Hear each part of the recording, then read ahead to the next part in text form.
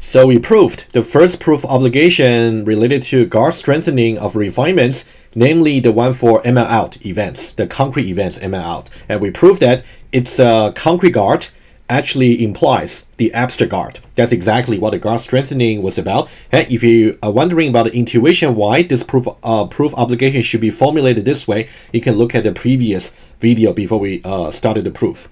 And let's now move on to the other one. Because we mentioned that the number of proof obligation you have to formulate related to guard strengthening depends on how many abstract guards we have. And luckily, for both the ML out and ML in, each one of them in the abstract version in the initial model, we only got one guard constraint. So in total, we got two. This was the first one, and this is the second one. And this is actually the solution to the exercise I assigned to you. Hopefully, you actually did it and understood about why the sequence for this MLN should be formulated in this way, right? For that one, I'm going to assume you're okay. Can we discharge this proof obligation as a sequence? Can we actually prove this sequence? Is it provable? And I would say, yep, let's now, why don't we let you pause the video right now and then you can think about it. I would say you should be able to decide whether or not it's actually provable using the two sets of example inference rules that we have covered so far. You can now pause the video and think about or tell me whether you think that's provable or not. Okay, you can pause the video now. Alrighty, so if you thought about it, I can tell you that it's actually provable. Okay, hopefully you didn't really actually peek, what's really happening later in the slides. It's actually provable, but for those of you who may still want to do the proof by yourself, I can give you a little bit hints. Let me now give you a second chance. This is actually the sequence related to the guard, the strengthening of guards constraint for MLN.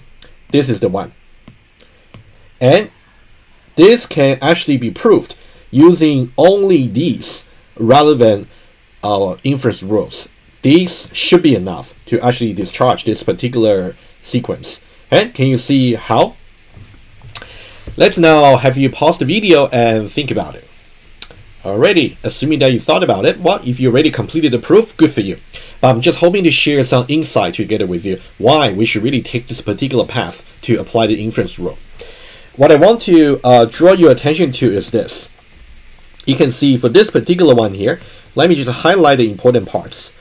I would say for proving refinements, concrete invariants are actually very important. Especially the concrete invariants, if you actually specify the property about the concrete variables, for example, this one here is about the bridge being one way, right? Either going to the island or going to the mainland. And this one here is also very important because you try to draw the relationship between the abstract variable n and also the concrete variable ABC. So these two concrete invariants are very important, right? So these two, I would say, most likely they will be useful for us to really prove anything that's important. So this would be the concrete invariants that we may want to use later. And this part over here is specifically the guard, the concrete guard over here. So this is a concrete guard for MLN, right? Which is different from the concrete guard for ML out. You can see this is a concrete guard, right? And earlier we said that since we got very perfect form for the EQLR, for example, this kind of thing, right? Like an equality. So we thought we can simply replace every occurrence of C by 0, and then we were able to discharge the sequence. We were lucky. But now, if you look at the concrete guard over here, we don't have any equality over here. So right? You can see it's an inequality. So given larger than over here, we can no longer just use the equality rule from left to right or from right to left. It simply wouldn't work. However, if you look more closely, we do have something that gets very close to really give us the chance to really apply the EQLR or EQRL. If you look at this, this is one of the concrete invariants over here. And this one here, A equals 0 or C equals 0. If you only consider the entire disjunction, of course, you cannot apply EQLR. You cannot, because it requires over here in the hypothesis the equality. However, we did learn about how to split. If you actually got some disjunction as the hypothesis, we know from ORL over here, if you actually got disjunction being the hypothesis, we will be able to split them into two separate sequences. So proof P and proof with Q.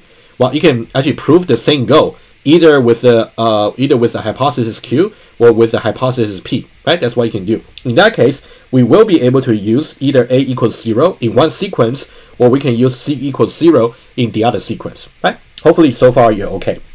My point is, now for the concrete guard, we cannot use the equality anymore. However, if we can somehow split the disjunction over here in the concrete invariance, we will be able to do the substitution A equals 0 versus C equals 0. Let's talk very briefly if this might work. In the case where we do A equals 0 in one sequence over here, if A is equal to 0, that means we will be able to substitute this one over here to be 0. So that means we got B plus C is equal to N, right? And are we actually able to say B plus C equals N? And maybe with the concrete guard, are we able to imply N is larger than 0? All right, is it possible? I can tell you that it's actually possible, right? You can see that. Let's say this. Look more closely. I want to add one more hypothesis over here. B is a natural number, right? If B is a natural number, that means B is larger than or equal to 0, right? C is actually larger than 0. If you say that N is equal to something that's larger than equal to 0 plus something that's strictly larger than 0, can we not conclude that N is simply just larger than 0? Let me say it again. If I say that N is equal to something that's strictly larger than 0 plus something that's non-negative, in that case, can we not just conclude that N would be strictly larger than 0? And then there we go. We actually got the goal, right? It's only a quick sketch, right? What if we go for this branch over here? When C is equal to 0, if we simply do the substitution, well, I'm not sure if you see that already. If I simply replace the C over here just by 0, I got 0 larger than 0, which is false. Wouldn't that be nice? If the hypothesis is false, logically, it will be just trivial because false implies anything, right? So you can see my reasoning process over here. Before I actually go ahead and start constructing the proof tree, I want to think about what path can I really take. Apparently, I cannot just use the concrete guard specifically over here just for the equality replacement. I cannot do that. But if I split the disjunctive hypothesis into two equalities, I will be able to apply the equality over here, maybe once or twice. Right, so hopefully that's some verbal remark just to share with you how I actually view how to tackle this the proof of this sequence over here.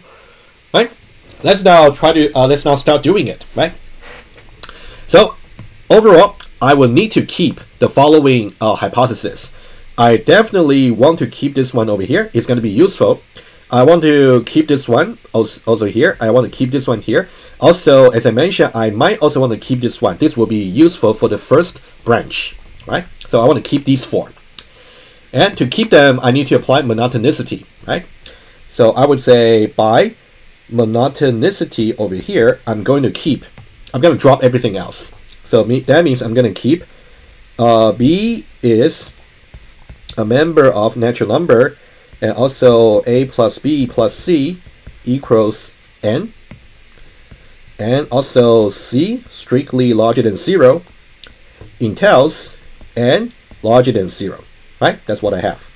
I'm just dropping all the irrelevant hypotheses. How do I know they're irrelevant? You can just rewatch what I just remarked about 30 seconds ago, right? I remarked that for a few minutes, so hopefully you're following that. But rewind the video if you want to just re-listen my remark. I think I said it quite clearly.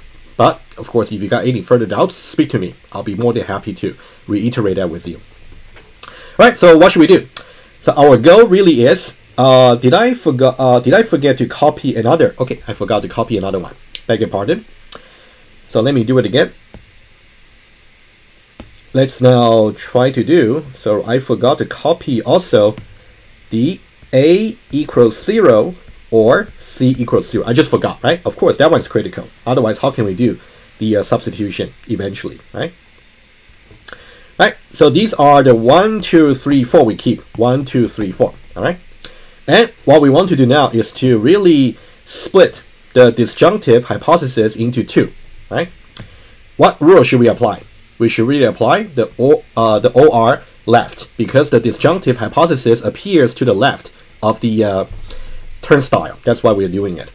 So what I would do is I'm going to actually say by applying OR L over here, and I'm going to get two sequence.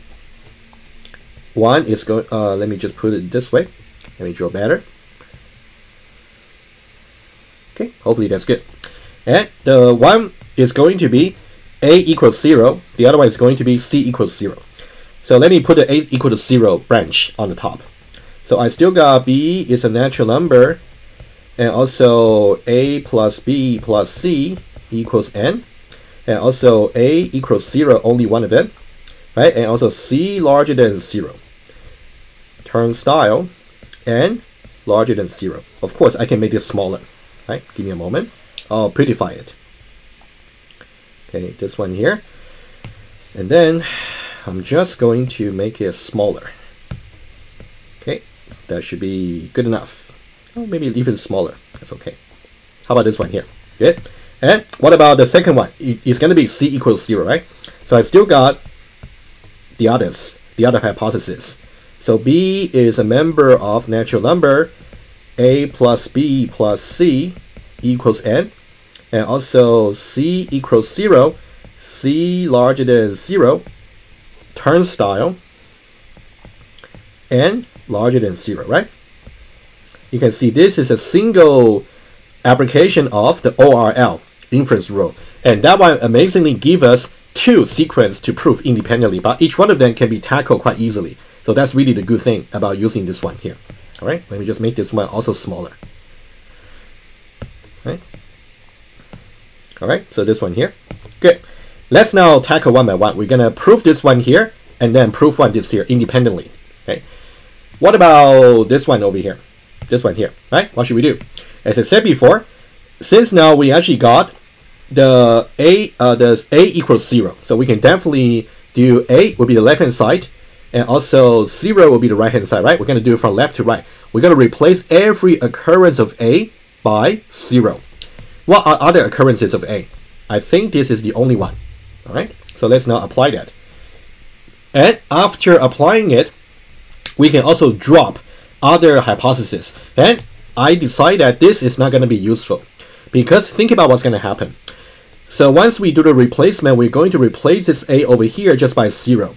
And later on, in order to argue about a goal, I only need B plus C equals N, and also C larger than 0, and also B is a natural number. These are the three I need. Sorry, I can just drop this one. This is the one I don't need anymore. Sorry, I said that this one is not relevant, but actually it is relevant, right? I'm doing this from scratch, right? Just together with you. So what we can do is we can do EQ LR, right? And then followed by monotonicity, right? And I already said before, if you are required to not to combine any steps, then you have to do two sequence rather than combining that into one. Okay, right? So this one, what should we do? So we're going to first of all do the replacement. Every occurrence of A is going to be replaced by 0. So we still got B is a member of natural number. We need that. Let's write better. Natural number. And also 0 plus B plus C equals N. And also C larger than 0. So I'm dropping this one here. Turnstile N larger than 0. Right? So that's what I have over here. Let's see if there's anything else we can do. You want to make sure every step you actually do to really transform the sequence is justifiable, right? If there's anything that's not justifiable, then your proof will not be so convincing, okay? So what should we do? Well, one thing we can definitely do is 0 will be canceled out, right? Because 0 has no effects to the addition. So that's just by some basic arithmetic. So I'm going to say basic arithmetic over here, right? So what I'll do is I'm going to put B is a member of natural number, and then B plus C is equal to N, and then C larger than 0, and turnstile n larger than 0. And this is really the part I actually mentioned earlier before I started the proof, right? That's really one of the insight I gave to you even before the proof was started. And this one here, let me just make it a little bit smaller over here. Okay, let's think about it again. Let's just make one example here. So we say that, let's say C is larger than 0, right? For example, we're talking about this. B is a natural number, meaning that B is larger than or equal to 0. And also B plus C is equal to N, right? Let me just, for intuition, let me just write it this way. N is equal to B plus C, right? The same. And also C is larger than 0, right? So this part here, I'm just writing that here, right? How can we see that? Why don't we just plug in some number? B is larger than or equal to 0. Why don't we simply just put 0? B can be 0, and C is actually larger than 0. Why don't we say 1? Let's say C here, we simply put 1. And B here, we simply put 0. In that case, the addition of B and C will be N, which is strictly larger than 0. Agree? And you can try another number. Okay, so let's say B larger than equal to 0. Why don't we say B is actually equal to 1? In that case, the smallest value for C will just be 1. So we can still just plug in 1. So B, if we put 1 over here, 1 plus 1 will be 2, which is N, which will still be strictly larger than 0. So it's an arithmetic property over here. Right, so I'm just trying to justify to say why it's a basic arithmetic property. So what we can do is we can say by another round of arithmetic property, this really means that, okay, this blue over here, so that means N larger than 0 entails N larger than 0. So what you really want to understand is about why these three together really mean N larger than 0. Right? I already tried to justify by using some example number. Either we can get 0 and also 0, or we can get 1 and 1, right? So, well, actually, so either we can get 0 and 1, or we can get 1 and 1, right? Either way, right? Different combinations, just to show you some example. Right? We're almost done with this branch, almost done. And here you can see the hypothesis and also the goal happen to be the same predicates. And can we conclude? Do we need any further justification? Well, we can just apply hypothesis rule over here, right?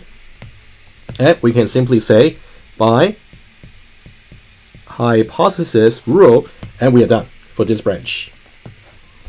Right? So this part over here is done, so we can check for one branch.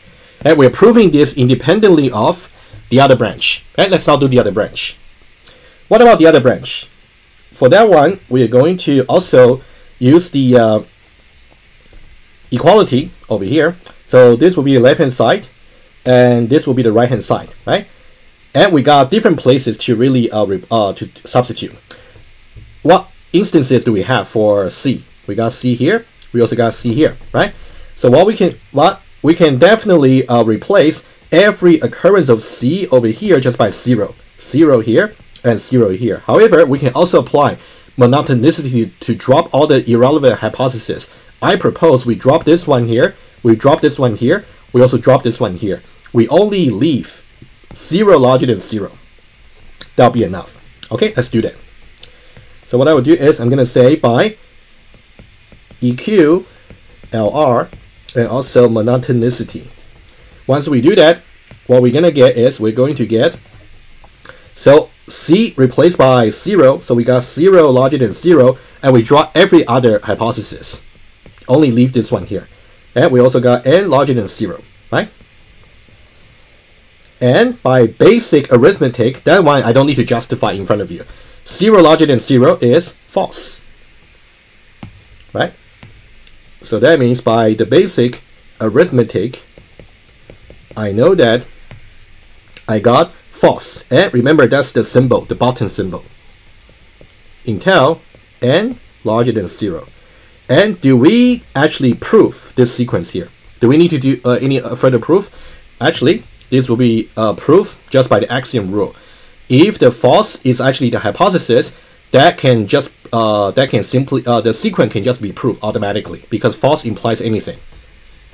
Right? And then I'm gonna apply just the false L rule because the false appears to the left of the turnstile.